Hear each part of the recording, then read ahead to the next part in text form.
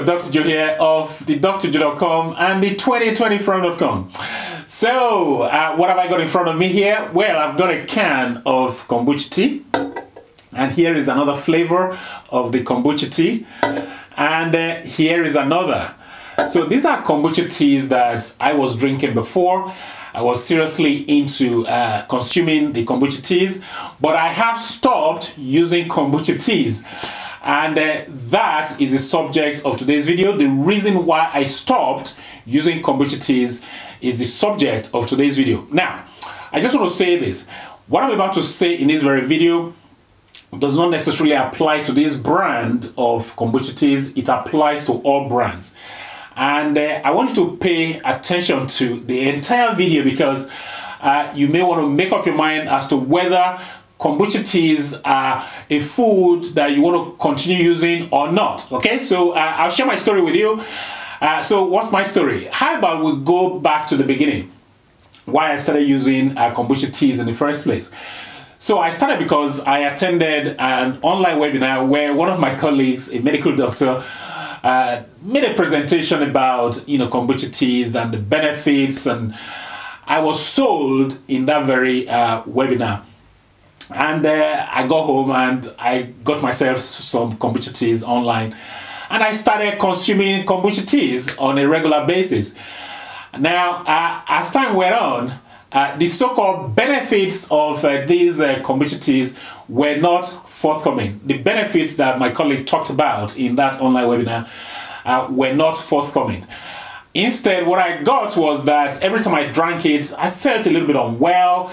I had headaches, nausea, but more importantly, it was now negatively affecting my blood pressure. And for me, that became a no-no. So what I did was I dug deeper into the kombucha teas, and I'm going to share some of what I found online with you shortly. But before we do that, I just want to do a quick plug. This is my book on managing high blood pressure with lifestyle approach. Links to get the book right below this very video, okay? So why did I stop using the kombucha teas, or some of the things that I found when I did a further research into kombucha teas? Let's see some of the things that I found. So I came to the National Library of Medicine website, which is PubMed, to have a look at some of the scientific papers that have been published representing kombucha tea. And I came across all sorts, and I got to say, a lot of it not very pleasant to read. And here was one where they titled it, Kombucha, is it a poison or is it a potion? And the conclusion of that seems to be that it's more of a poison than a potion. And here's one where the paper was published in Iran, and is titled Cutaneous Anthrax Associated with Kombucha Mushroom in Iran. And this is a situation where they applied the kombucha to the skin. I didn't even know that you could apply kombucha to the skin, but there you go. They applied it to the skin, and it caused what we call cutaneous anthrax. So that's another one. Next one is a case report of kombucha mushroom causing liver toxicity. Okay, this is hepatotoxicity, is liver toxicity. Also not very pleasant. Next one is one that is titled Kombucha is a cup of tea good for you. And this one represents a case of a 54-year-old asthmatic woman who presented to hospital with a 10-day history of breathlessness. And when they examined that, she was found to be breathing really fast, and she had a wheeze as well. And further investigation revealed what we call severe metabolic lactic acidosis. This is a situation where you've got too much acid circulating in your body, okay? Too much acid circulating, and it can be deadly. And it transpired, on further questioning, that she had drank kombucha tea. Obviously, that's been linked to lactic acidosis before, and obviously she had that as well. Okay, so also not very pleasant to read. Next one is another case report of kombucha tea causing liver toxicity again. Also not pleasant to read. Next is another case report where kombucha tea actually caused myositis. Myositis represents inflammation of the muscle. Along with that, this patient also had fluid around the lungs, what called pleural effusions, as well as fluid around the heart that was stopping the heart from pumping properly. So, all of these cases not really pleasant to read. This is all about kombucha tea. And then here's another one. This one is a lot more frightening. This is a case of kombucha tea causing unexplained severe illness. Okay, and they think it's due to the kombucha tea. And as it happens, these two cases, these are two cases. One of them resulted in death. Okay, someone actually died as a result of having severe metabolic acidosis, too much acid caused by kombucha tea. The second patient survived to tell the tale. So all of these, they don't make for comfortable reading at all when it comes to kombucha tea. Here's another one, case of kombucha tea toxicity. So after all of this, I also searched for, uh, you know, kombucha tea health benefits. Okay, so those are the risks.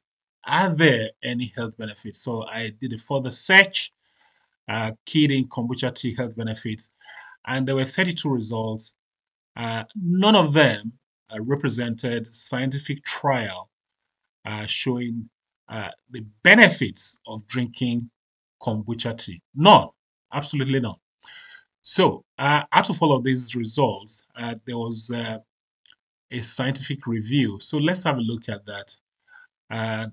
So here it is, and it's not that long ago. Scientific review, kombucha, a systematic review of the empirical evidence of human health benefit. Okay, this is they got to it's got to be empirical because so far there are no human trials. There are no human trials at all. So what they looked at was empirical human health benefits. And when you scroll down, they looked at, they had about 310 articles that they reviewed, 310 articles that they reviewed in this scientific review. And when we scroll further down into the discussion, they talked about the potential health risks to human. Okay, when you drink kombucha tea, you've got a long list of potential harm that could be caused by kombucha tea. Low sodium, lactic acidosis that we talked about earlier on, toxic hepatitis. This is inflammation of the liver. Another. This is a case where this patient had HIV. Not from the kombucha tea, but obviously he had HIV before, and he ended up having lactic acidosis and kidney failure within 15 hours of ingesting the kombucha. This is the inflammation of the muscle that we talked about earlier on. Lead poisoning from brewing kombucha in a ceramic pot. Okay. Cutaneous anthrax, which we talked about earlier on. Pellagra. This is vitamin B3 deficiency of niacin, nicotinic acid. Pellagra, vitamin B3, caused by kombucha tea. Allergic reactions, jaundice, nausea, vomiting, head and neck pain, metabolic acidosis, which we talked about earlier on, liver toxicity, and cholestatic hepatitis, inflammation of the liver.